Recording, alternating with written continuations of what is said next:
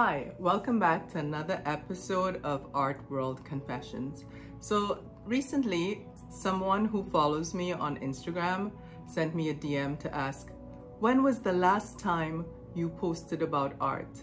And within this very basic question was a lot of angst, a lot of condemnation, like where am I? What am I doing? Why am I not posting about art? Why am I posting about these other political issues?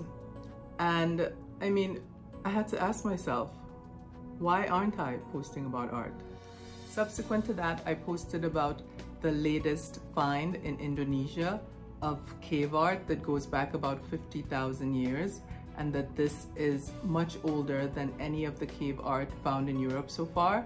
And I posted that, well, here we go again, just working on decentering Europe in terms of Western art history, decentering a Western point of view about art history, and sort of discrediting all of the emphasis that had been placed there over all these years of our art education. And of course, there was the Puck article by Marion Maneker, The Art Market Bank Run Theory. Maybe I could have posted about that as well. The fact that so much art isn't selling right now, a lot of it being the young artists that for so many years had been overpriced and now no one can move them, and that people who are trying to resell them are even being offered less prices than what's in the galleries. I mean, it's just laughable, you know, the idea that people thought all of this stuff wasn't just art for enjoyment, but was an actual asset and investment. Or maybe I could have posted something about this Art News article, which says, a month from Art Basel, small and mid-sized galleries are adapting to a slowed down market. This one is by Deborah Lauter.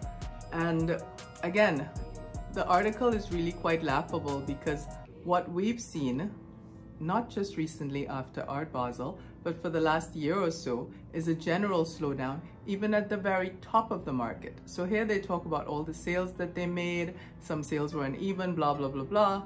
But I've been hearing even from people at the very top that the market is soft.